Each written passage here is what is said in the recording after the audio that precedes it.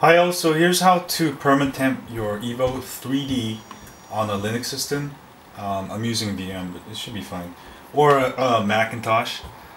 First you need to put your phone as disk mode, right? Charge only, or not disk mode, charge only, make sure it's that. And go to settings, applications, development, and make sure USB debugging and checked on and connect it to your computer. And let me go to shell, and you're gonna have to download the Evo 3D Perma-Temp root zip file .zip and unzip it and put it into a directory. So I put it under my /VM, and when you go into the directory you'll find all those files. And all you gotta do is do adb linux. Let me connect my device here. I gotta do this because it's running under VM. adb linux and say devices. Oops, sorry, it's /adb devices. And if you get HT something device, that means it's being recognized.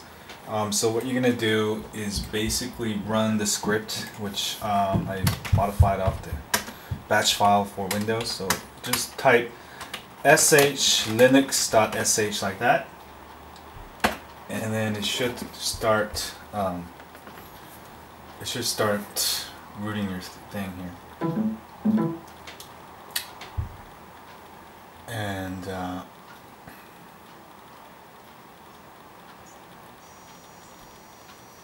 I think I gotta actually connect it back because I'm in VM. Every time it's disconnected, it's and it says remount succeeded. It should be the same on Linux or Mac. And we should have Perma-Temp root real soon here. Installed. And don't worry about errors. And let's see if that worked. So I just modified the script to work in Linux and Mac. And let me run up Wi-Fi tether app. This one does take two permissions. So if you don't get force close, it means your super user permission is working. Of course, you have to do this process every time you reboot. So it says Wi-Fi has been granted super user. So I do have Perma-Temp root, which means I don't have to root it again until I reboot it.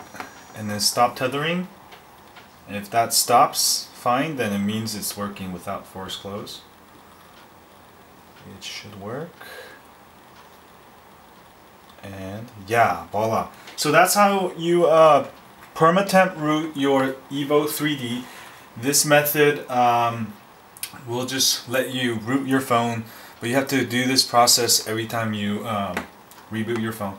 Anyway, that's for Mac and Linux. And don't forget to hit the subscribe button. Thanks y'all, see you later.